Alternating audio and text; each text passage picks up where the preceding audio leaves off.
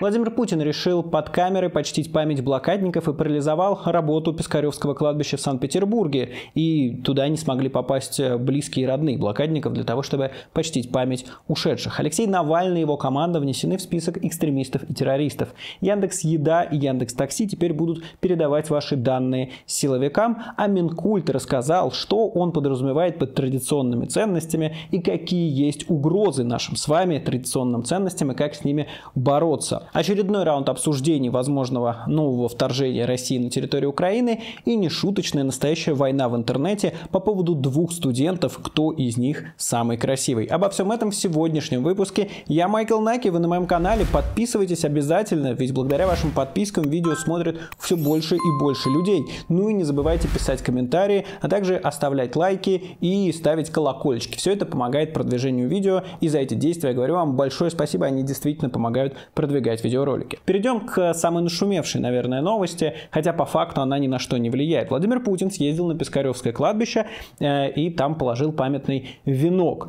И все бы хорошо, ну то есть нормальное человеческое действие, почтить память блокадников. Более того, мы знаем, что эта тема для Владимира Путина глубоко личная, по крайней мере, именно за нее он как-то очень сильно наказал телеканал «Дождь», убрав его фактически из вещания кабельных каналов, по крайней мере, многих кабельных каналов. Помните, за опрос про то, надо ли было сдавать Ленинград для того, чтобы сохранить жизни. Забавно, что опрос придумал журнал «Дилетант», и как бы это была передача на основе него, но в итоге досталось «Дождю», неважно. Кто старое помянет, тому глаз вон, а кто забудет, тому оба. Но по итогу он приехал на это кладбище, и в итоге случился коллапс. Почему случился коллапс? Потому что это 78-я годовщина снятия блокады. В отличие от Путина, есть люди, которые ходят туда каждый год, чтобы почтить память родных и близких, или просто отдать дань уважения. У них такая традиция, так заведено. Они приходят, кладут какое-то количество цветов и, собственно, затем идут по своим делам или, может быть, поминать к себе по домам. Но в этот раз у них ничего не получилось, потому что с самого утра проход на кладбище был перекрыт.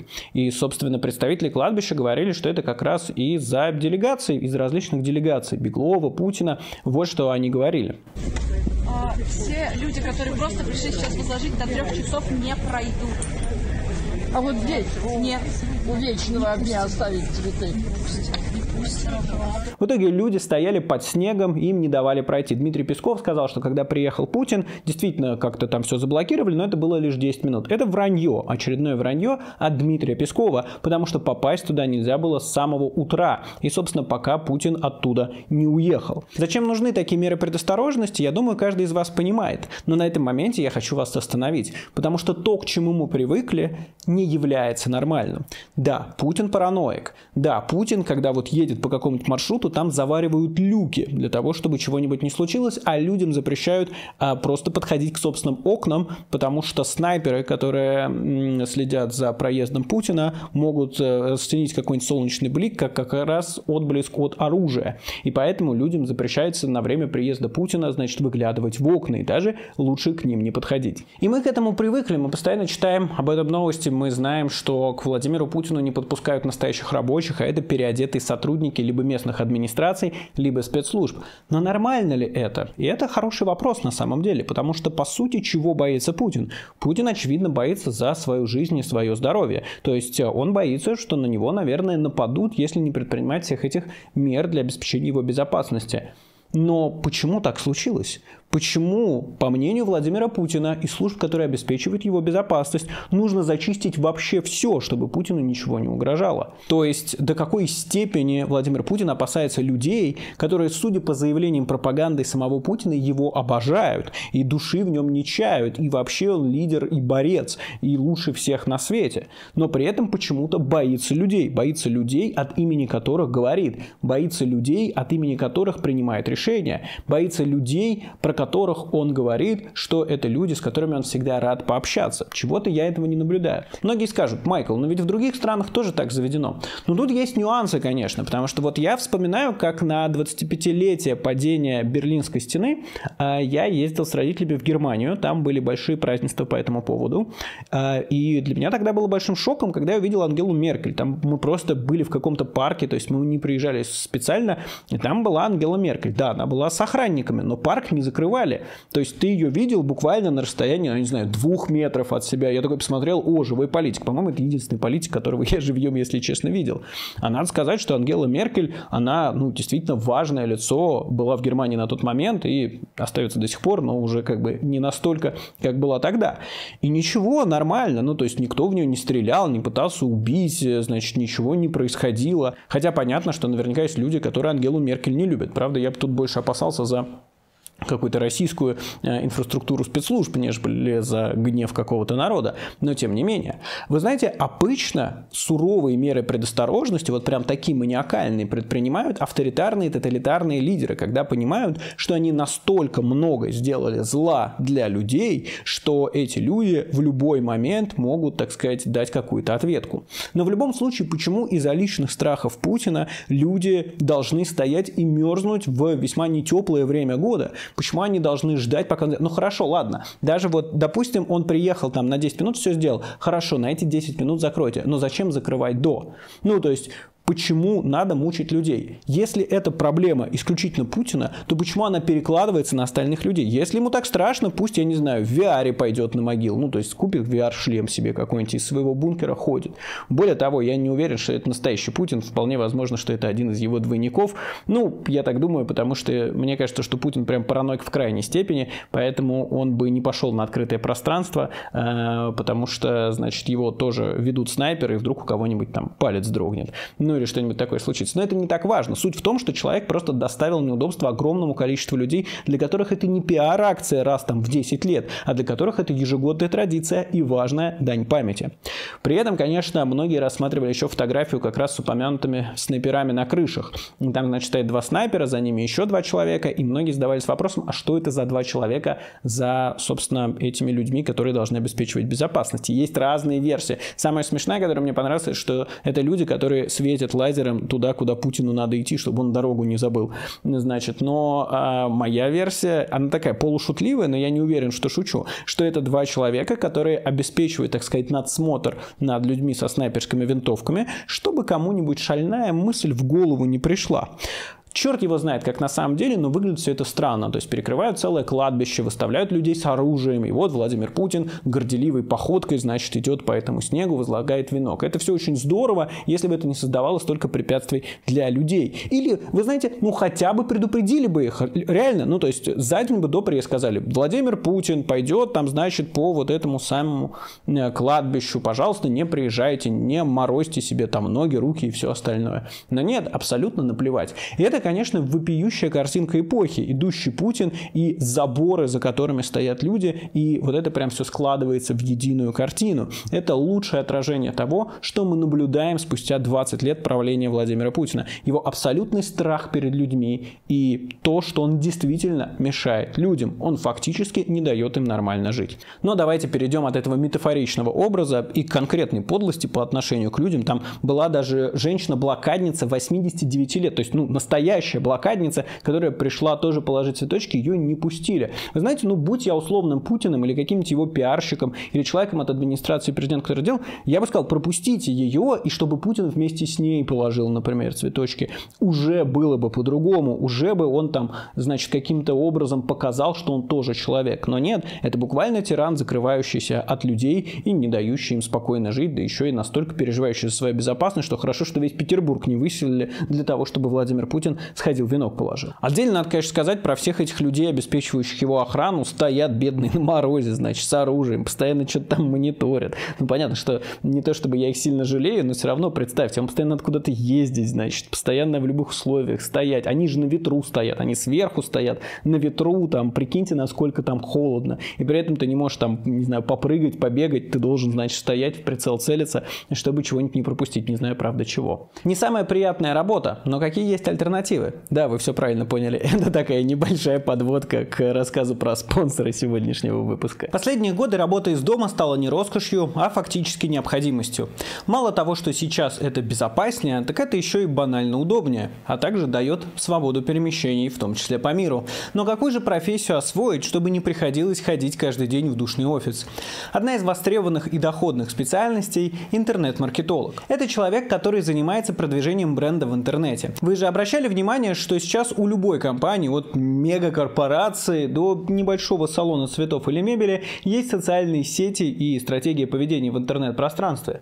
То есть речь идет о тысячах и десятках тысяч компаний, которые ищут специалистов, и вы вполне можете им стать этим самым специалистом, работая из дома и зарабатывать по 100 тысяч рублей в месяц. Именно столько в среднем, если верить HeadHunter, зарабатывает интернет-маркетолог. Так как вам стать специалистом в этой сфере? В этом поможет курс от Skill Factory «Интернет-маркетолог». Он поможет как новичкам, так и людям, которые хотят систематизировать свои знания по специальности. А также этот курс будет полезен предпринимателям, которые хотят развивать свой бизнес. Программа курса выстроена так, что вы будете плавно, но быстро проходить этапы, с которыми сталкивается в реальной жизни настоящий специалист. График обучения вы можете сами подстроить под себя. Сколько и когда заниматься зависит от вас и вашей загруженности. Вы вполне можете совмещать это с работой или учебой. Во время прохождения курса вы научитесь запускать таргетированную рекламу, создавать стратегию бренда, освоите работу с текстами и получите все необходимые навыки для интернет-маркетолога. В общем, я вам уверенно рекомендую этот обучающий курс онлайн-школы Skill Factory,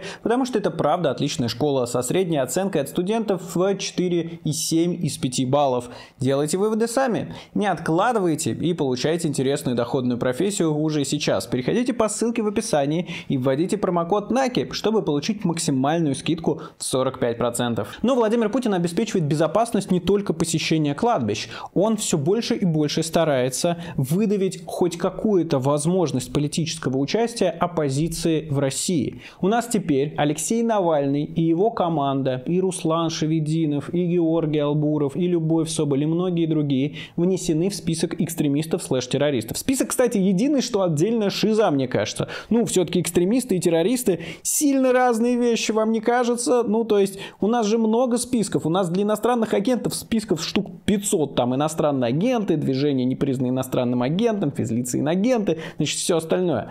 Может быть, ну и здесь списки разделить. Все-таки большая, разница между экстремистом, человеком, который в интернете что-то не так сказал, если, руководствоваться правоприменительной практикой в России, и, террористом, людьми, которые убивают других людей. Все-таки хотелось бы два разных списка, но не суть. Проблема-то в основном не в этом. В общем, теперь Навальный и его сторонники внесены в этот список экстремистов и террористов. На самом деле, понятно, что вещь ожидаемая, но от этого она приятнее не становится. То есть, эти люди теперь не могут пользоваться вообще никакими российскими банками, да и не только российскими. Например, Любови Соболь закрыли счет на PayPal. PayPal отказывается обслуживать, собственно, ее, поскольку она внесена в этот список. И я так понимаю, что та же участь постигла и остальных членов команды Навального, которые попали в этот самый пресловутый список. Ну и вообще, в целом, как это выглядит? То есть, как это выглядит даже на Западе, там в ПАСЕ обсуждали резолюцию одну, но об этом чуть попозже. И там тоже говорят, посмотрите, они вносят политическую оппозицию, которая никого не убивала, не призывала никого убивать, значит, ничего не делала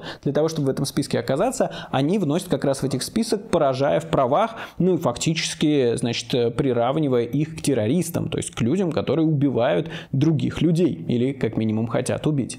И это, конечно, очень симптоматично, потому что у нас на одной стороне есть Талибан, хорошие, адекватные ребята, по заявлениям Лаврова, которых скоро из этого самого списка террористических организаций, скорее всего, исключат, а формально в некоторых СМИ исключили уже сейчас. Например, у Russia Today и России сегодня, когда пишется про Талибан, написано организация, которую ООН считает террористической, несмотря на то, что по закону они обязаны писать, что признана в России террористической организацией. Но закон не для них, закон для других людей, закон для Алексея Навального и его команды. И вот теперь у нас Талибан адекватные ребята, а в колонке на Russia Today их даже признают красавчиками года, это цитата, а Алексей Навальный и его команда у нас теперь террористы. Вот такой перевернутый, извращенный мир. Чем он, кстати, плох? Мы никогда с вами не обсуждали, в чем глобальная проблема этого. То есть, понятно, лицемерие, понятно, попытка задавить оппозицию, мы про это много раз с вами говорили. Но понимаете, в чем еще проблема? Разбрасываясь такими ярлыками и обвинениями, внося невиновных людей в такие списки,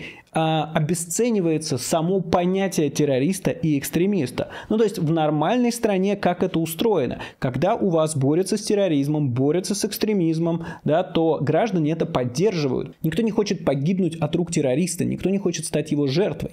И если люди видят ярлык террорист, они понимают, что здесь есть опасность и ищут пути для того, чтобы террористов становилось меньше. Когда государство начинает разбрасываться этими ярлыками в отношении невиновных людей, а как дальше это все все будет работать. Вот, допустим, ФСБ накроет какую-нибудь реальную террористическую ячейку, да, то есть реальных террористов, которые будут готовить какой-нибудь взрыв или еще что-нибудь такое. И люди будут читать про это в новостях, а как им теперь понять? Это вот еще одно фейковое дело, куда просто подвязывают людей для того, чтобы закрыть палки или удовлетворить желание Владимира Путина вечно быть у власти. Или это реальные убийцы, или это реальные люди, которые могли или причинили реальный вред. И вот таким образом правовая система, она нивелируется. Более того, взаимоотношения силовиков и правоохранительных органов и общества, они очень сильно, фактически разрушаются, потому что нет доверия со стороны общества к силовикам, а у силовиков нет желания защищать общество. В итоге мы получаем государство с хаосом, фактически, не с анархией, но с чем-то близким, когда полицейский смотрит на свое удостоверение и на свой пистолет как на способ заработка, когда полицейский смотрит на любого гражданина как на потенциальную жертву, которую под пытками можно заставить признаться в чем угодно, а, соответственно, гражданин смотрит на полицейского или спецслужбы как на отравителей, убийц и тех, кто может причинить им вред. И, к сожалению, сколько бы мы ни оговаривали, что существуют в полиции нормальные люди, что существуют в полиции те, кто реально хотят защищать закон и права граждан, все-таки по большей части сейчас образ у этих органов пугающий и не защищающий граждан Российской Федерации. У нас полиция лидирует по недоверию со стороны граждан. И в итоге это разрушает все возможные цели. В конце концов, государство вообще нужно как единица для того, чтобы обеспечивать защиту граждан. В итоге мы получаем failed state, то есть проваленное государство, где силовые органы используются исключительно для того, чтобы обеспечить власть тем, кто сейчас у этой самой власти находится, то есть для того, чтобы пролонгировать их пребывание. И мы видим, как это работает. Мы видим, как появляется Росгвардия, буквально, люди, которые созданы для того, чтобы мутузить несогласных на митингах. Мы видим, как полиция все чаще и чаще нарушает законы и силовыми методами людей, соответственно, заставляет признаваться в разных вещах. И мы видим, как эти процессы все сильнее углубляются и укореняются в российской реальности. А чем больше они укореняются, тем больше их становится, что разумно. А также то, что кормовая база для них снижается, заставляет их быть еще агрессивнее, а вседозволенность развязывает им руки. В итоге мы получаем не просто историю про то, как, Алексей Навальный и его команда поражены в правах. Может быть, многим из вас плевать на Алексея Навального, что зря, конечно, потому что это человек невероятно храбрый и смелый, который борется за нашу с вами свободу. Но если даже вам плевать на него, то просто поймите, что вот такая деятельность со стороны государства, оно разрушает само общество, разрушает вашу безопасность и разрушает силовые ведомства, которые должны за этой самой безопасностью следить. А в итоге они становятся источником опасности для всех людей. Судя по тому, как активизировались провластные блогеры, источником опасности воспринимается и фильм «Навальный», который был показан на американском фестивале Sundance. Он проходил в этом году в Лос-Анджелесе. Это фильм от HBO, где, это документалка, и там показывается, собственно, Алексей Навальный, и как он готовил расследование про Путина, и как его отравили, и как он, восстанавливался. То есть это не художественный фильм, а это документальный фильм. Я его еще не посмотрел, потому что, чтобы посмотреть этот фильм, надо приложить невероятные усилия. То есть, чтобы вы понимали, его можно посмотреть онлайн с Sundance, спасибо пандемии. Но для этого нужно сначала зарегистрировать аккаунт на фестивале Sundance. Сделать это нельзя с российского или любого другого IP-адреса, поэтому нужен американский VPN. Дальше ты регистрируешь на этом сайте, покупаешь билет за $20, и через американский же VPN ты можешь его посмотреть в определенный временной промежуток. Первый показ был вообще по Москве с 3 до 5 утра или до 6 утра был фильм доступен. Короче говоря, очень непросто это сделать. И я пока это сделать не успел. Надеюсь, что они как-то, увидев, что много людей хотят это сделать, они это, судя по всему, уже увидели, как-то сделают все попроще. То есть не то чтобы это невозможно сделать, но просто не хочется так сильно заморачиваться. Я надеюсь, что этот фильм выйдет на HBO как можно скорее. Или, скажем так, появится в нашем с вами доступе другими путями, потому что сервис Амедиатека уже сказали, что они не будут его закупать. То есть легально в России его посмотреть будет нельзя,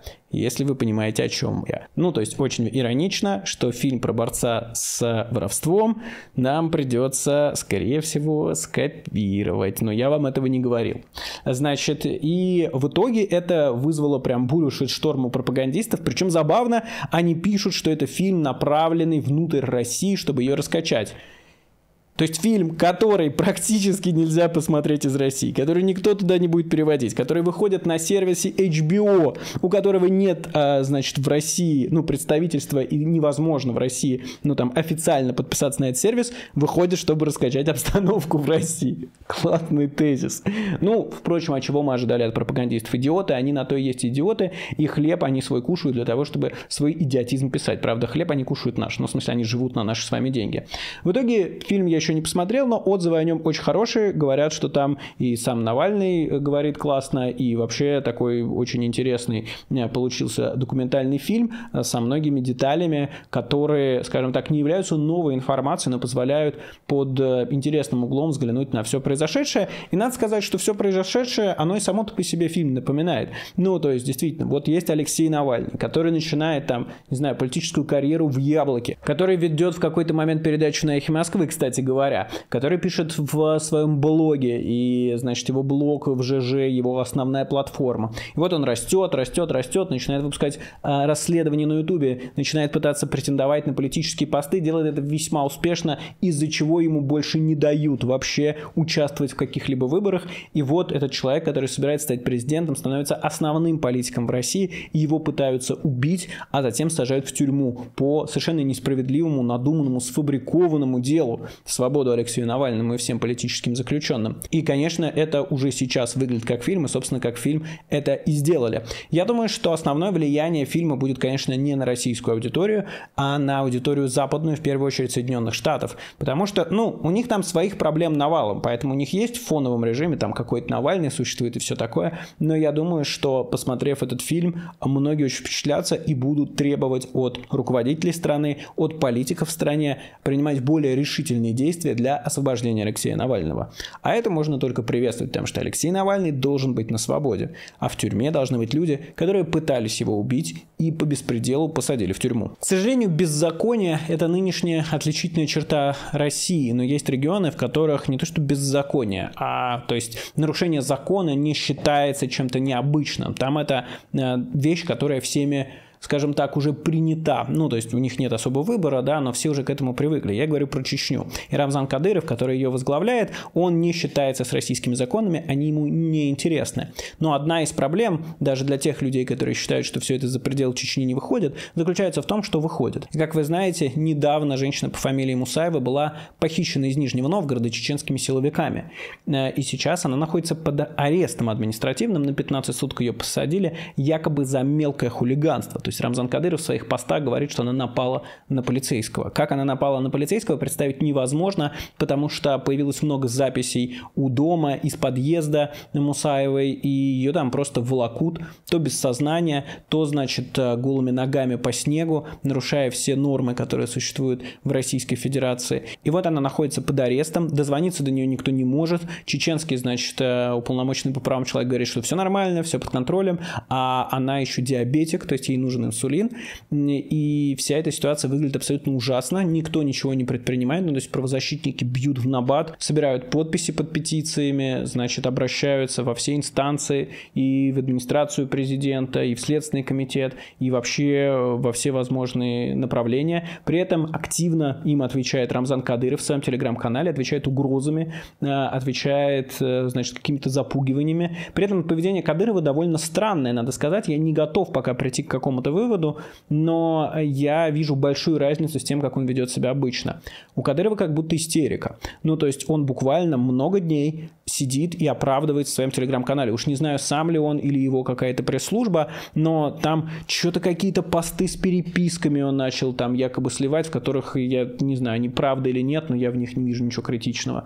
Значит, писать про то, что вот кого вы защищаете, называть террористами, пособниками террористов людей из Комитета против пыток Каляпина и журналистку Милашину из «Новой газеты», по поводу чего уже сама «Новая газета» делает заявление. То есть Кадыров как-то очень странно себя ведет. Обычно он говорит с позиции силы, а тут он говорит с позиции оправдывающей, причем невероятно в большом количестве. Уж на что это указывает, я не знаю. Возможно, как-то все-таки поддавливают сверху и говорят, что ситуация некрасивая и что надо как-то из нее выходить. Не знаю, не могу сказать, просто отметил вот это наблюдение. Но знаете, что меня сильно смутило? В дискуссии про Мусаеву Фадеев, глава Совета по правам человека, сказал, что все, что с ней происходило, это законно. И более того, некоторые люди, которые это там не Фадеев, потому что Фадеев, мы понимаем, что он никакой не правозащитник, а глава СПЧ, он для того, чтобы СПЧ был карманным и, значит, не возбухал особо. Но и люди из, скажем так, куда более просвещенной и адекватной среды тоже этот тезис даже в период Фадеева проговаривали. И я бы хотел его развеять, потому что это неправда. То, что произошло с Мусаевой, это незаконно, это похищение. Значит, если хотите прям формальных оснований. Есть федеральный закон о статусе судьи, который распространяется на мужа Мусаевой. И поскольку она проживает в его квартире, то есть это их, наверное, совместная квартира, не знаю, как там устроено точно, но часть 1 статьи 16 этого федерального закона говорит, что жилище судьи неприкосновенно, то есть туда не могут прийти сотрудники полиции, то есть они не могут туда вламываться, что именно и происходило. Более того, есть часть 2 статьи 9, которая говорит о том, что правоохранительные органы обязаны обеспечить безопасность судье и членам его семьи. То есть это все может быть снято, и неприкосновенность может быть снята, и все остальное, но через очень долгую судебную процедуру, которой проведено не было. Поэтому формальные нарушения тут есть с самого начала. Более того, приказ МВД, впервые появившийся в 2003 году, а затем, значит, он до сих пор действует с некоторыми изменениями, говорит о том, что привод, значит, свидетеля по делу, есть такая опция, но он в соответствии с пунктом 13 должен осуществляться, не умаляя достоинства граждан. И все должно быть проведено максимально, значит, так, чтобы это не умаляло достоинство граждан. Если вам кажется, что силовое выталкивание из квартиры, отказ возможности взять с собой лекарства и, значит, переноска по снегу, и, когда заставляют идти по снегу без ботинок, не умаляет человеческое достоинство, то, наверное, у нас с вами достаточно разное об этом представление. Более того, по информации, собственно, работающих юристов с Мусаевой, значит, повестки, которые приходили для того, чтобы она явилась и дала показания, приходили по выдуманному фактически адресу. То есть она не могла их получить физически. И это тоже нарушение. То есть привод может быть после того, как человек не ответил на повестку. И если говорить уже неформальным языком, то на самом деле вся эта история с тем, что она должна была быть свидетельницей по делу о мошенничестве, это все липа. Оно не настоящее. И это преступление со стороны чеченских силовиков. Это превышение служебных полномочий, это злоупотребление властью, это просто похищение человека. Поэтому, когда начинаются разговоры о том, что там что-то законно, я эти разговоры не очень, если честно, понимаю. Я надеюсь, что в скором времени Комитет против пыток, который объявил о создании специальной группы юристов, которые будут вести все это, нас ознакомит со всеми нарушениями, которые были допущены. Именно это они анонсировали в заявлении в своем телеграм-канале. Потому что, мы все понимаем, что Песков отгораживается от этой истории. Мы понимаем, что глава СПЧ совершенно не на стороне людей. Точнее, он защищает права человека, но весьма конкретного в России, а не, значит, всех остальных людей. Но хочется, чтобы общественное давление было направлено в правильную сторону. И мы видим, что есть, например, там люди, на перипетии между государством и обществом. Например, Татьяна Николаевна Москалькова.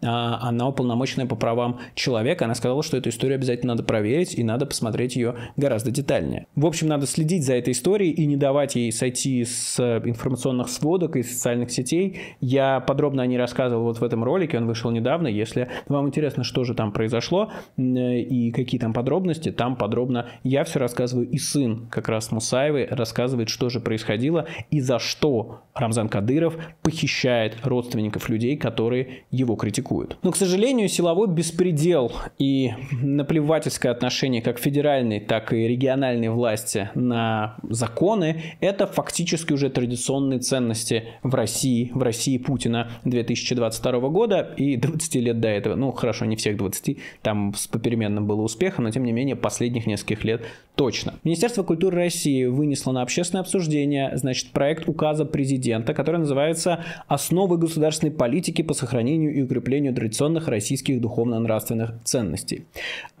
И там жесть полная. Ну, то есть, честно говоря, это больше похоже на какой-то нот или такую откровенную шизу, но проблема в том, что это действительно может стать документом, и что в соответствии с этим будут приниматься решения. Проблем там очень много. Значит, проблем, которые выльются в итоге для нас с вами в невозможность что-то смотреть, читать, слушать. Значит, история в том, что ценности, которые они декларируют как правильные, там понятно все. Семья, отечество, туда-сюда, тыры-пыры, 8 дыр, в общем, за все хорошее против всего плохого. Но проблема в том, что они называют перечнем разрушительных и чуждых идей и ценностей. И проблема даже не столько в том, что нам со всем этим жить, а в том, что они фактически прыгают на действующую российскую власть. Например, они говорят, что разрушительная ценность – культ эгоизма и культ вседозволенности. А у кого один из самых больших дворцов в мире, построенных на деньги олигархов, получающих их из откатов из российского бюджета? Уж не Владимира ли Путина? Ну, я не знаю, давайте посмотрим на фотографии. Это похоже на культ эгоизма и вседозволенности? Мне кажется, что да. А если мы посмотрим на ту же самую Чечню, то тоже как будто бы вседозволенность. Там основная идея у Рамзана Кадырова. И есть ощущение, что это глубокий подкоп под нынешнюю власть Российской Федерации. Что же происходит с Министерством культуры без Владимира Мединского? Как же они выпускают такое, плюя практически в лицо тем, кто кормит их с руки, президенту, депутатам и всем остальным? Вот, например, Екатерина Мизулина, дочка известной Мизулиной, которая у нас сейчас борец со всем, значит, ненравственным и всем остальным. Недавно Любовь Соболь разбирала ее одежду, которая суммарно там на 26 миллионов рублей. И она не имеет таких доходов, чтобы это все платить. До чего там Мизулина-младшая, черт бы с ней. Давайте посмотрим на недвижимость и имущество Володина или на дом Дмитрия Медведева или на много чего еще. Такое ощущение, что культ вседозволенности и эгоизма продвигается не Соединенными Штатами, как указывается в этом самом проекте, а как раз верхушкой российской власти и элиты. Но если говорить серьезно, то там очень странная вот эта вот вся канва про то, что разрушительная безнравственность. Там написано, что, значит, в итоге это приведет к развалу страны и все остальное. То есть, по факту, эти декларации, они ничего не значат, и были они и были, ничего страшного. Но там есть, значит, перечисление источников угроз традиционным ценностям. И там есть действия США, например, написано, действия союзников США и реформы в области науки, образования, информационной деятельности, проводимых без, значит, учета традиций. И вот это, конечно, пугающие формулировки, потому что что именно имеется в виду под традицией? Ну, то есть была традиция, например, детей розгами бить на Руси, что вот эта традиция должна быть реформ. То есть вместо ЕГЭ у нас теперь там, я не знаю, при неправильном ответе там 10 ударов розгами. Или что именно хотят сделать? Или сословное общество хотят сделать при реформе, значит, общественной. Ну, потому что у нас же было сословное общество. Крепостное право вернуть, как предлагали не так давно. Ну, по крайней мере, может быть, в шутливой форме, но тем не менее предлагали. В общем, как это все будет уживаться с дальнейшими действиями, представить достаточно легко и неприятно. И там есть перечень мер, которые необходимо принимать, включая запреты, невыделение государственных денег. И на самом деле, при всей смехотворности вот этого перечня, да, он очень может сурово навредить российской культуре, российской науке, российскому образованию и вообще российскому всему, включая музыку и телевидение.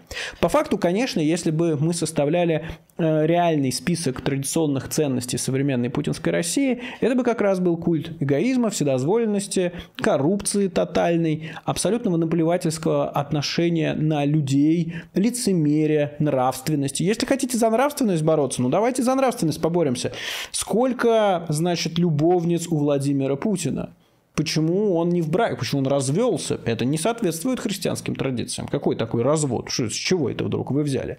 Да, как это все вообще согласуется с этим культом традиционных ценностей? А Вячеслав Володин, например, который пользуется суррогатным материнством и всячески пытается стирать это из любых СМИ, чтобы об этом не упоминали. Где же тут традиционные ценности? В общем, этот список отмель культа такое же проявление лицемерия, как и та лицемерная скрепа, которая стала в основе российского государства. И при всех уморительных шутках на эту тему, которые я видел за эту неделю, надо понимать, что по факту это аукнется последствиями всем нам. И совершенно спокойно можно представить, как через год или через 2 в России буквально будут запрещены определенные жанры музыки, иностранные исполнители, иностранные фильмы, хотя и сейчас часть из них не получает прокатного удостоверения. И в итоге будет, ну, как там, в определенных этапах Советского Союза. В лучшем случае просто передавать друг другу какие-нибудь собственноручно сделанные записи, привезенные, там, не знаю, дипломатами из-за рубежа, а в худшем случае изъятие и кара в виде уголовного преследования.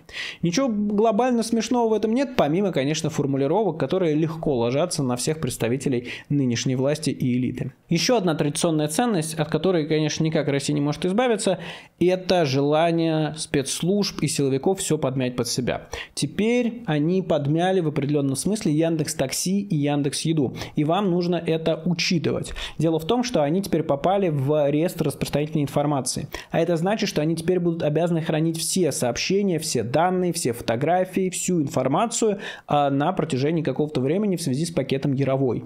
То есть это значит, что теперь ваши передвижения в Яндекс.Такси, ваши доставки в Яндекс.Еде будут доступны силовикам по их запросу.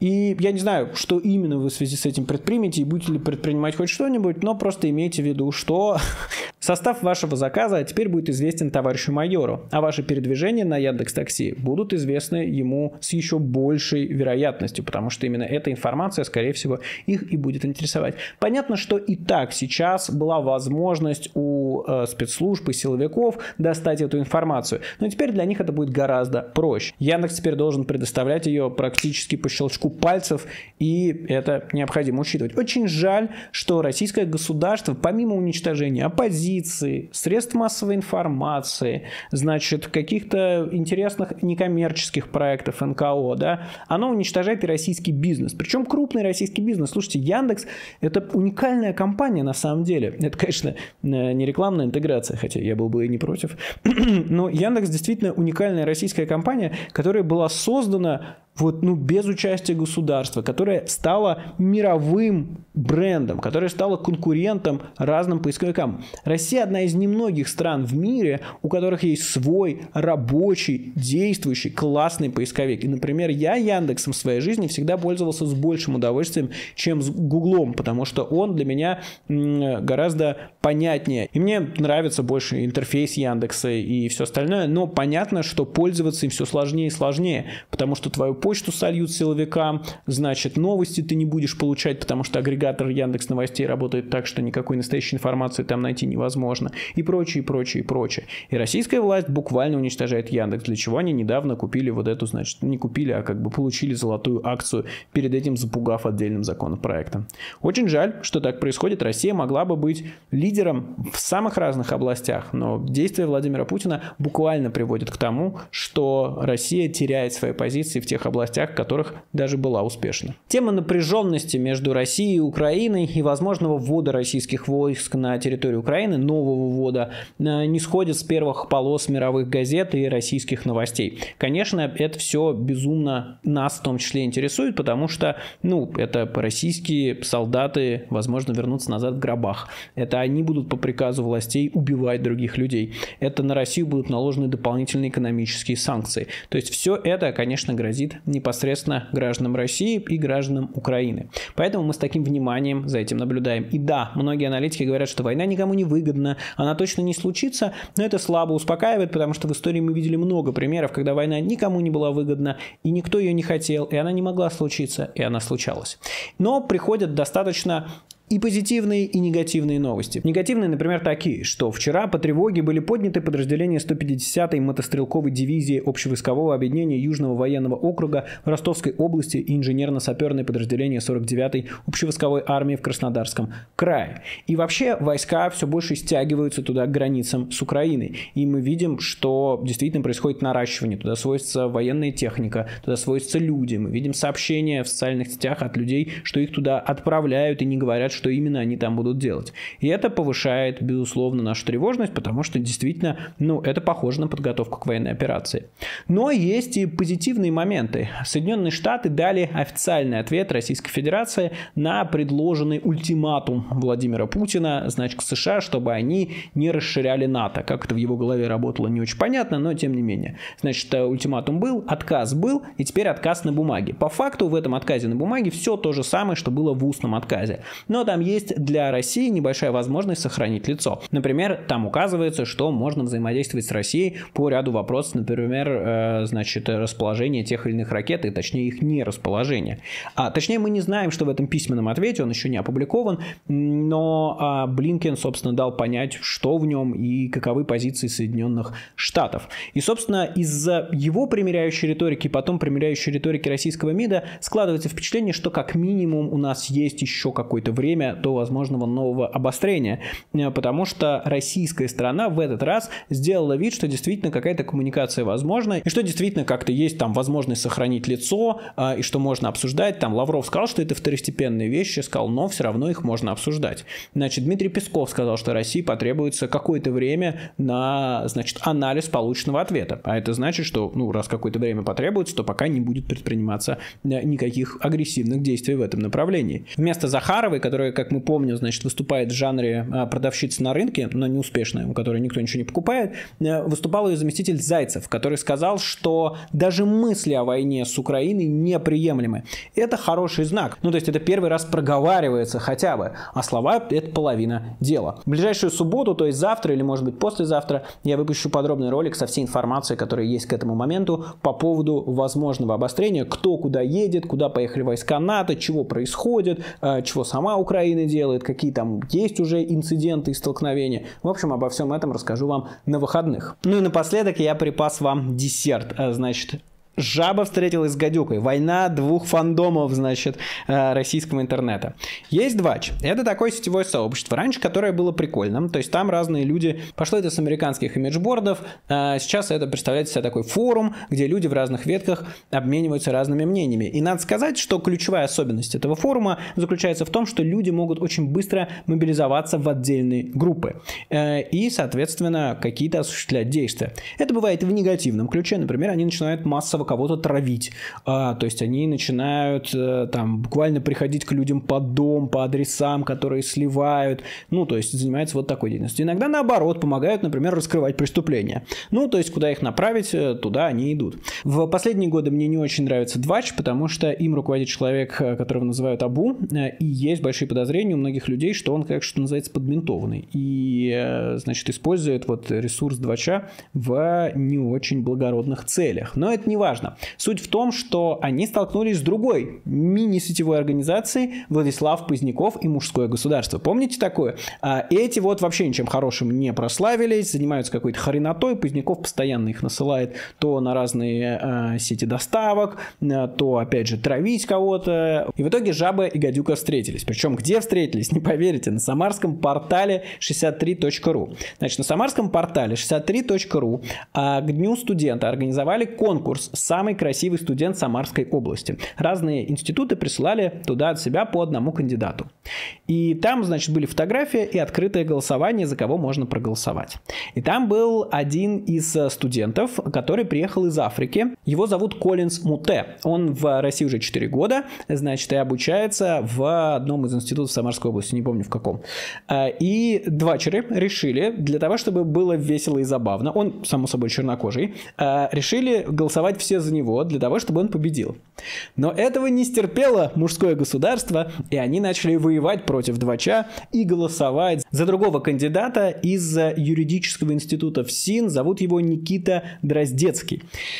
Вот. И в итоге схлестнулись эти два фандома. Тут, конечно, даже в битве с жабой и гадюкой можно сказать, кто больше не прав, в том плане, что Владислав Поздняков напрямую в своем телеграм-канале призывает избивать Абу. Ну, то есть говорит, найдите его и поговорите с ним, что на этом сленге означает, конечно, избиение. Тут надо отметить на полях, что Павла Дурова все устраивает, например. И то, за что он удалил первый канал Позднякова, да, Мужского государства, то есть травля и призывы к расправе, воспроизводится во втором канале, но почему-то Павла Дурова это не впечатляет. Черт его знает почему, ну, понятно, это же не бот умного голосования, тут как бы могут обидеться непонятно кто.